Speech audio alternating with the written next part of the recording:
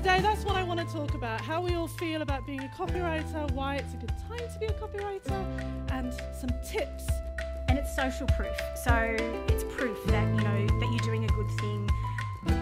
Okay, I can survive for a little bit, so I quit the job at the advert agency. But what I mean by that is that you're writing one type of content and then that makes you better at another type of content so that you don't get into a rut. That we can claim home office expenses, and it comes down to whether it is a place of business. Being relevant to the target market and building up your brand authority.